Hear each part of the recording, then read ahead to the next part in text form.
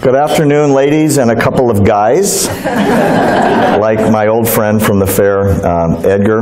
We worked together for a number of years. For those of you that don't know, I worked for 4 different gubernatorial administrations running the fair in Del Mar and the racetrack. And it was a wonderful, wonderful series of people we work with, like this guy over here. So it's nice to see an old friend. Thank you. So what I'm going to cover today, I've got a lot of ground. I brought a lot of information. I'll try to be as clear as I can, and I'll try and save as much time as possible for questions. I assume there will be a lot, and so we'll try and make enough time for that at the end. Here's what I'm going to cover today. It's basically 6 topics. First, I'm going to spend a little bit of time on the primaries because they're so important, and we're in the middle of the most important primary season, maybe in our lifetimes. Secondly, I'm going to talk about Hillary Clinton's email situation. There's a lot of news you may not know about, and I'm going to make a big prediction at the end of that part. We're going to talk about Muslim immigration into Europe and what's happening in the United States, because you really need to know this.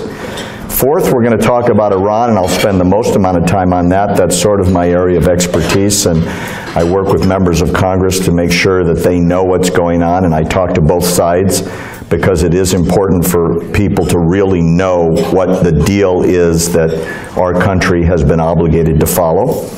I'm going to spend a few minutes on Apple versus the feds and the constitutional issue that's being debated right now in federal court.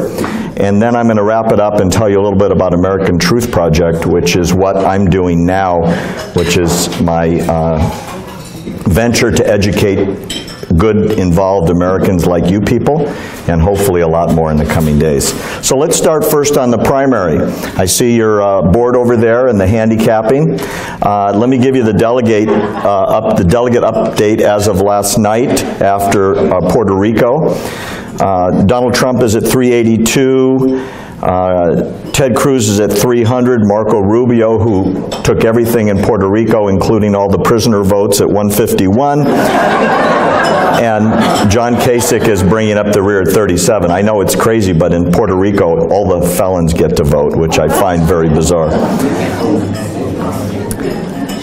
In the coming days, there are 2 big primaries that will determine probably who ends up continuing. There's the Ohio primary, with John Kasich is putting all of his eggs on that basket, and there's Florida next week, where if Marco doesn't run, it's pretty well over for him. My feeling is that the only reason Kasich is left in the race at this point is he's running for vice president. And Marco is betting on a very, very long shot at this point. I can't see him as a vice president just because of the animosity that's been created in the last couple of weeks as the GOP started playing in the mud. What I'm most concerned about is who the GOP is going to have as the front runner and the anchor on the ticket against the Democratic Party. There's absolutely no question in anybody's mind that knows what's going on. Bernie Sanders will never, ever, ever be the standard bearer, no matter what happens to Hillary. So the national polls that are important right now are the 3 leading candidates on the Republican side versus Hillary, and these numbers may shock you. Ted Cruz against Hillary wins in every single poll except for 1, but not by a lot. Marco Rubio wins in every single poll by a lot against Hillary. And Donald Trump loses in every single poll against Hillary. I'm not telling you who I'm for, I'm just giving information. Now, there's a couple of things that I think will affect that as we move forward. Number 1, if Hillary is the standard bearer, what the status is on her legal case. Number 2, whether Donald Trump becomes presidential-ish rather than Trump-ish. Everybody knows, and I think everybody is a little bit on the embarrassed side for the GOP, having watched the debates. It has descended into 6th grade behavior, except all of us with children and grandchildren would never let our family members behave like that, nor would the school administrators if that's how the kids behaved at a school debate for middle school. If that changes, and Trump behaves like he did in the press conference a couple days ago, everything will be different. It depends on his advisors, it depends on who the vice president is, and it depends on Hillary's situation. So let's talk about Hillary's email. It is such a big, monstrous legal problem. I'm astounded the mainstream press isn't beating this like a drum every day. About the only place you can find out about it is Fox News, or on the internet if you do your work, or if you talk to people that are involved. Let me explain the background. You should know this. Every single person at state has to sign a very lengthy disclosure document, it's an NDA, that says they will never disclose anything that has a classification on it. They agree in writing to civil and criminal penalties if they violate it. All players at state, no matter what their status, if they violate that document, whether or not the documents are classified at that time, are liable, civilly and criminally. And here's the most important thing I want you to walk away with. It doesn't matter if it's classified at the time that they received the document. They are deemed to have known it should have been. And why is that? Because they are the most informed people that protect our national secrets. And if somebody slips up and sends them something, or if a caption is left off, they are still deemed to be under the same control mechanism. So all of these speeches that Hillary Clinton has made saying they weren't classified when she got them, right now that number is somewhere over 2,200, doesn't apply. It's how many have been classified afterwards, which right now there are the following classifications, which is secret, top secret, and above top secret, which is known as SAP, or Special Access Program Intelligence, which was explained to me again the other night. I had a very interesting long dinner with an admiral who said everybody at fleet above a certain rank, I think it's captain and above, signs this document. And he used to get SAP all the time that was delivered, read, and then taken back. It has to do with mission-sensitive documents only, and there are, they think, 22 of those in her email. Every one is a felony to be in possession of that information. Now, here's where it gets really weird. There's speculation that at least 4 countries have accessed that server that sat in the closet of an apartment in Colorado, unprotected, connected to the internet. Now think about this. The government gets hacked all the time. Look what happened at a major studio getting hacked behind a secure server. This was an unprotected, unclassified, non-encrypted server in somebody's 2-bedroom apartment where he ran it for her. Supposedly China, Russia, and North Korea have seen some of those emails. Now, everyone knows the story about General Petraeus, one of our most decorated military leaders. He was found guilty of violations, I think it was 8 or 9 emails. His career was destroyed. He was humiliated in public. She has several thousand, and she was Secretary of State, not a general in the Army. Independent investigators are now involved, including an inspector general that said he couldn't read many of the emails that were on her server because he only had top secret clearance. Think about that. The top cop for the Justice Department can't even read these emails. And they were in a closet in Colorado. Brian Magliano, anyone know that name yet? You will hear a lot about him. He was her State Department employee who set this up, and he was just granted immunity from prosecution. And why is that? An inspection system or a prosecutor only gives immunity if they want the person above that person. He refused to testify before Congress. He took the Fifth Amendment on a number of occasions before a Senate subcommittee, basically saying, I'm not going to talk about it because I will not incriminate myself. Under the Fifth Amendment and under our Constitution, you don't have to do that. So they knew he knew it was wrong, and now they went to him with immunity, and they're asking him to say what he knows about his boss. And everyone knows who his boss was, right? Everybody I've talked to, and this is a lot of people, say an indictment is being prepared right now. A request for indictment, I'm sorry, there's a difference. The FBI is our federal police force. They go to what is the equivalent of the district attorney to ask for indictment. The district attorney is the attorney general. Here's a problem. That person is a political appointee working directly for her very good friend, the President of the United States. And speculation is rampant that she will be told to shelve it, at least past the election, or until after she is confirmed as president. That's the plan, and then she gets pardoned. So, here's my prediction on this story. Numerous sources in the FBI have leaked. If she is not indicted, they will leak the details of the request for indictment, and it will blow this campaign up. Whether she's indicted or it's leaked, my prediction is she will not make it past the convention. The Democratic Party will draft someone to replace her, and I predict, as I'm hearing mumbling from the crowd, it'll be Joe Biden. Because there's nobody else. There is nobody else. And then things will get interesting. Okay, let's talk about Muslim immigration and what's going on in Europe. This is really, really bad news. And somebody call me?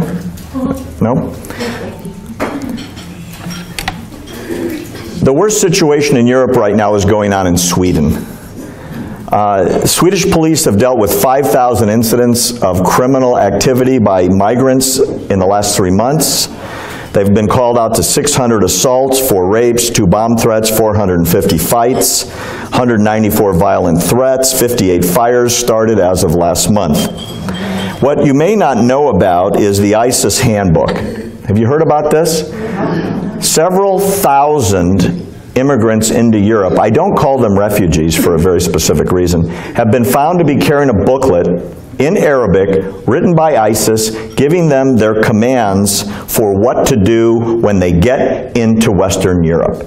I don't call them refugees because under the UN, a refugee is someone fleeing immediate harm. By the time they leave the boundaries of Syria, they are not in any harm. They could be going to Saudi Arabia, Qatar, Jordan, the UAE, Turkey, etc. They're going to Western Europe because they're being offered the moon and they're being told that's part of their mission orders.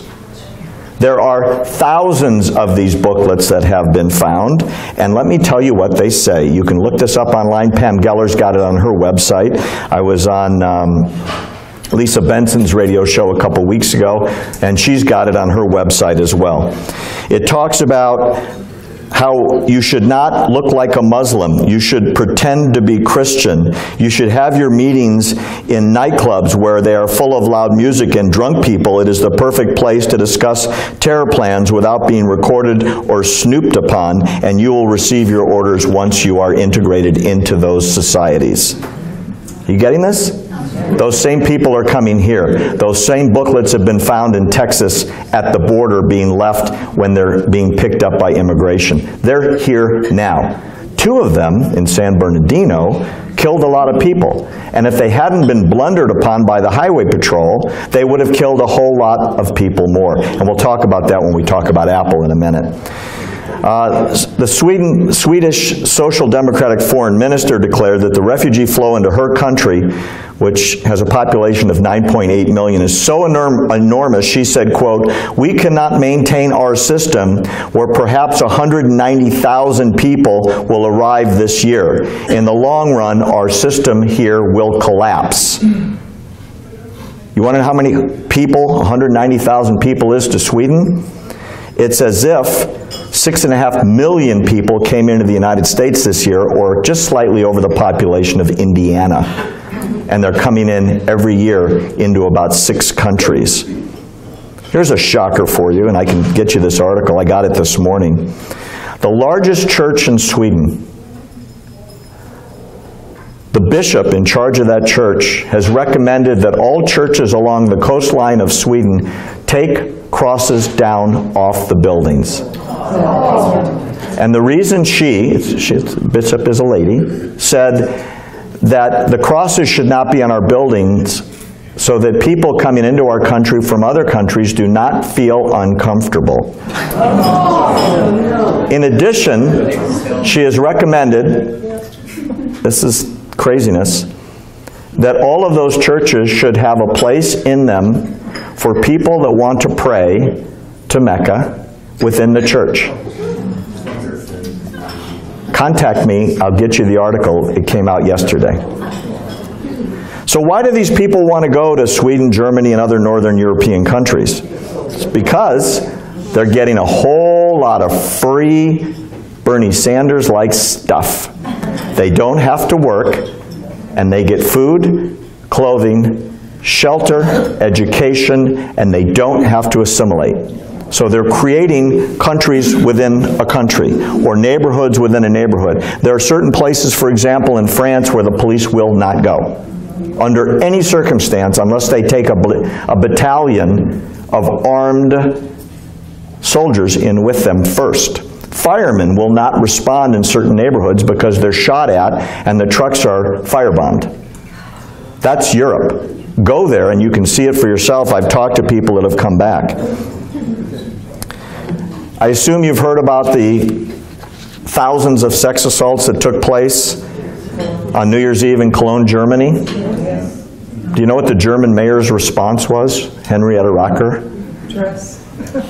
She has issued a booklet to German women telling them how they should dress so as not to inflame Muslims, to cause those Muslims to rape them. It's been released in Germany. Look it up.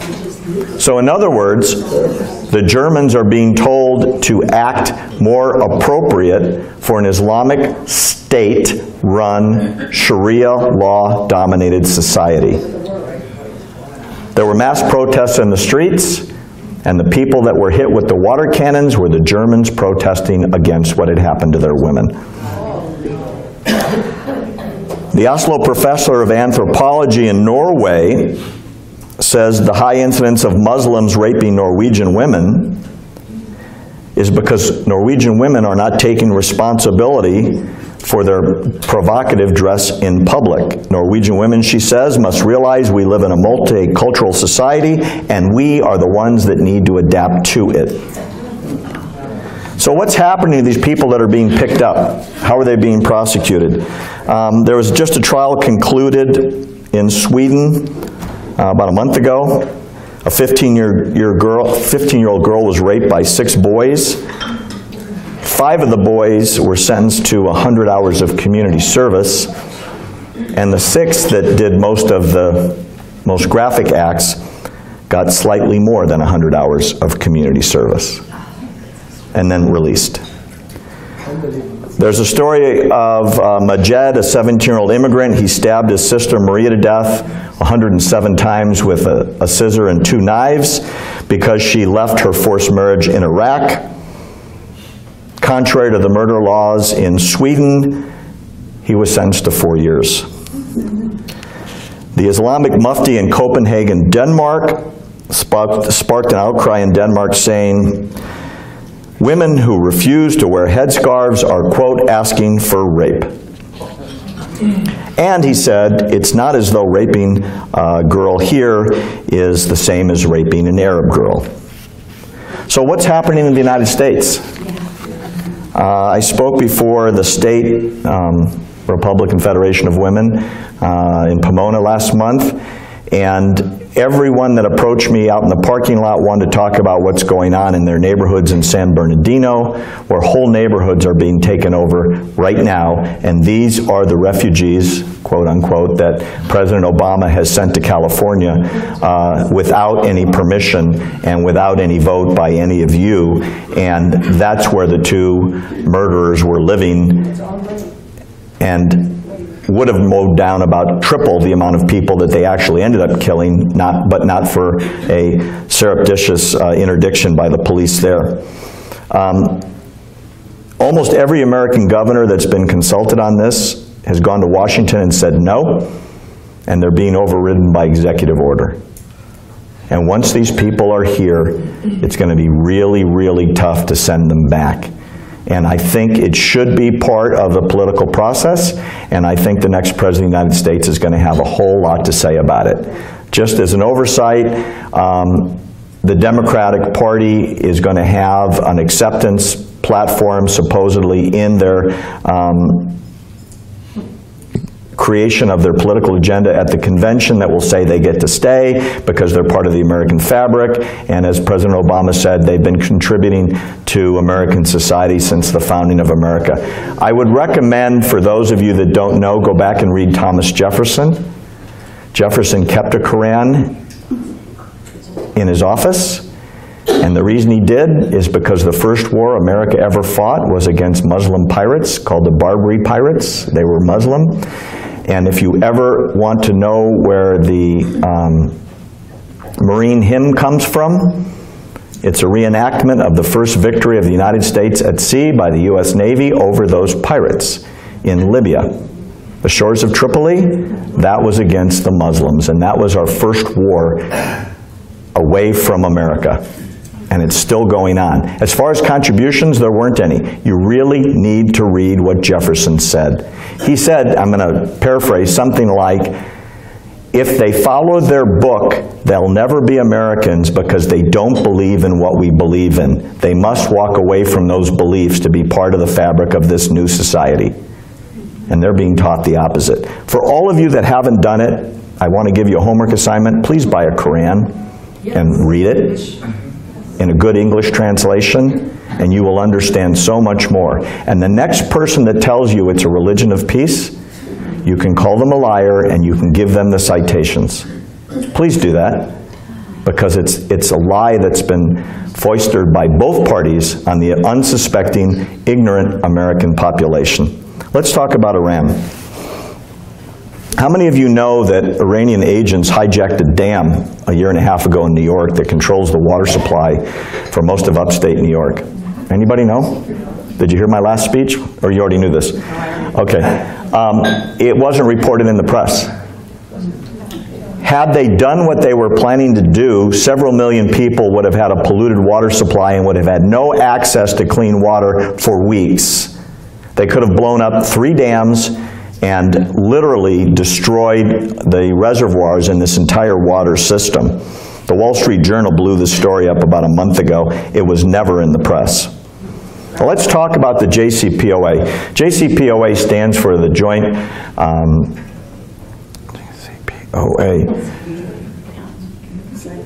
I'm forgetting the C. Joint Comprehensive Plan of Action. Sorry. This is the deal done by Secretary Kerry with his president's blessing over the protest of the United States Congress and 68% of the American public. Who knows who it's a deal between? Anybody? No. It's not a treaty. It's not an agreement. It's never been signed. We signed it. They didn't. So based on the fact that our president signed it, and it was confirmed at the UN, we gave them $150 billion, and they have signed nothing. Why? Because the Ayatollah said he's never going to sign it, and that was confirmed by their parliament the following month. This goes back about 3 months ago. So let's just assume there's sort of a gentleman's agreement, which is all it is, if you can call it that, in quotes. What's happened since then? Have they come into the 21st century as President Obama said they would, and have they changed their behavior? No, this is what they've done since then. They fired 1, maybe 2 nuclear-capable ballistic missiles on October 10th. The UN went crazy. Why? Because they violated a number of UN agreements, including the JCPOA, that says they cannot do long-range ballistic missile testing because the purpose of a long-range ballistic missile is to develop and send weapons over continents. right? It's not a local missile. They already have missiles that can hit Israel and the entire Middle East. These are missiles that can now hit Western Europe and North America. The Security Council condemned it, and then the sanctions they applied were nothing.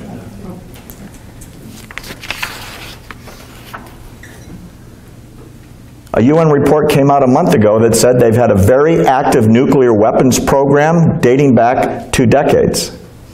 In every single public proclamation by Iran, they have denied it and said they never had a nuclear weapons program. The UN has now confirmed that they've been actively developing nuclear weapons for 18 years. The IAEA director presented the IAEA members with the what's called PMDs, possible military dimensions of that program, that showed they've been doing it, that they violated the Non-Proliferation Treaty. They've been accused of developing nuclear weapons, and what was their penalty for that? Nothing. My sources in the Middle East say that they've probably already received nuclear triggering devices from Pakistan, who sells them to anybody with cash. And Iran has more cash available than any country in the world that is uncommitted right now. Iran has already violated several major tenets of the JCPOA that they never signed. They've missed every single deadline. There were 9 conditions that Iran said they would add to the JCPOA. And unless those conditions were approved by the United States, they would not follow the JCPOA, and we have agreed to none of them. So as of right now, there is no agreement, orally, in writing, anywhere. The next person that says the Iran nuclear deal, tell them there is not an Iran nuclear deal. There's a series of things we said we would do, and we signed it. And there's some things that they said they would do orally. None of it's in writing. Khomeini, the Ayatollah who runs the country, said all sanctions must be off. If any sanctions come back, no deal. He said every single sanction that's threatened in the future is a violation, would be no deal. They do not have to ship the advanced enriched uranium out of the Arak reactor. It was all supposed to be in Russia. We don't know where it is. We can't find it. They will renovate and change the purpose of the Arak reactor only after they sign an alternative plan, which was never signed. And on and on and on. I could go through all the 9 conditions. It'll take me about 45 minutes. So what did they do with the $150 billion so far? They made the largest buy of advanced Chinese fighter jets in history of the world. Those are the jets that were probably engineered based on stolen plans from General Dynamics, and they are very, very good jets, and Iran's paying cash. They've bought the new Russian missile system. They've just entered into very large negotiations with Airbus for the largest single long-range passenger jet purchase in history. And they have announced in Tehran that they are shipping large sums of money to Hezbollah and Hamas to continue the fight of jihad. To make matters worse, for those of you that don't know, because it really wasn't in the press here, they announced in Tehran that every single Palestinian that dies attempting to kill an Israeli gets $7,000. And when Israel convicts them, either when they're still alive or post-mortem, and bulldozes their house wherever it might be, that family gets $30,000. And that money's already being transferred every day. So the money that we had is now being paid to people to kill Israelis. And these are people we made a deal with. Here's a wild one. This happened just yesterday. Israel went and met with Putin to say that the new Russian missile systems are being transferred out of Iran into Syria and given to Hezbollah, who Russia's very worried about because Hezbollah said they're going to go to fight in Russia too. So the Russian missile system, the S-300, is being stopped from being transferred as of yesterday, just because Russia got upset that Iran is breaking their deal on the Russian missile system by. Meanwhile, the SA-22 anti-missile system is already there and being shipped and being built right now. Here's really wild stuff, and for the life of me, I can't figure this out. It just burns me. Kerry went before the Senate Foreign Relations Committee 10 days ago and pleaded with them, your U.S. senators, not to sanction Iran. And the list of violations is this long, of things Iran has done since the deal was signed, including the transfer of money into the West Bank to kill Israelis. And he pleaded with them not to sanction Iran further. What the heck is that man thinking? And who's he really working for? You know, I won't tell you who I met with, but I met with a very prominent ranking Democratic congressman a few weeks ago, and I asked him that same question after I told him this. He said, yeah, I'm familiar with it. I said, why is Kerry behaving like this? And he said, you know what we think? And I said, who's we? He said, the Democratic caucus. I said, you're going to tell me a story from the Democratic caucus about your Secretary of State, because he's not my Secretary of State. He said, yeah, Kerry is running really, really hard for the Nobel Peace Prize.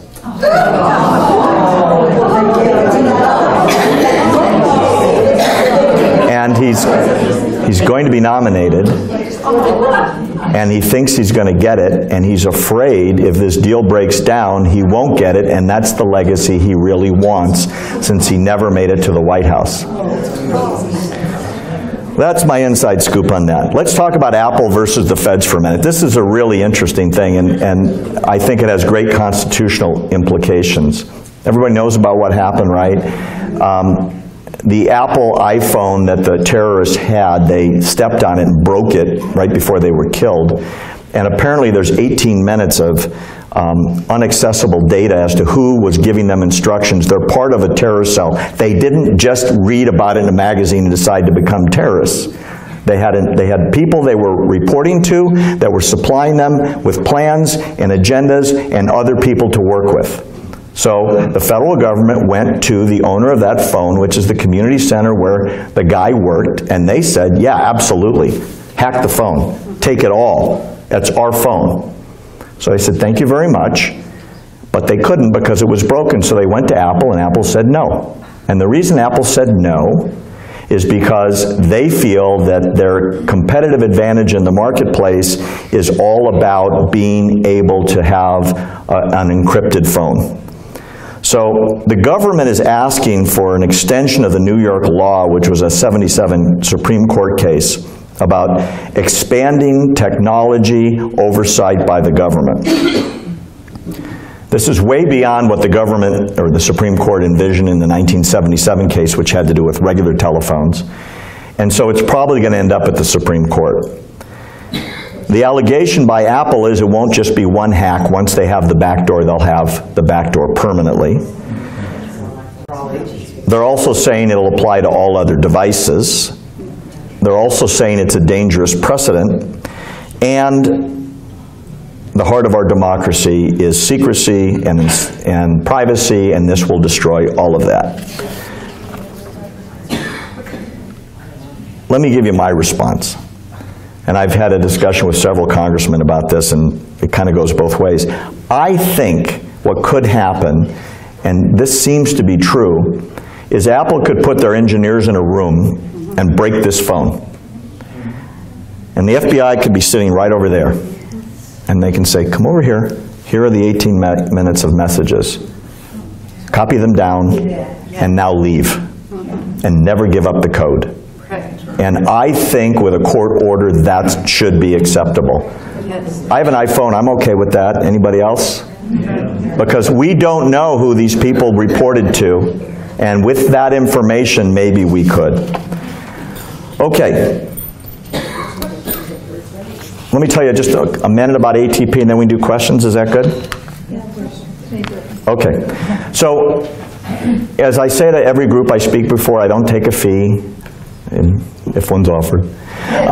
What I would ask you to do is support a project that I've put together, which is a tax-exempt organization called American Truth Project. And the intent of that is the creation of videos and promotion of television shows that I do and writings of people that are trying to get the story out there through every social media and other accessible point that we can, because as I was telling these nice people at our table here, there's just so much you don't know, and you can't get it through traditional sources. And we've got sources all over the world that talk to us because they want the truth out. So my producer Sutton will have a sign-up sheet that hopefully she can run around with and put your names on a list, and we'll send you mailings and we'll send you stuff that we're doing, and if you want to help, you can help, and we'd appreciate it, okay? So thank you.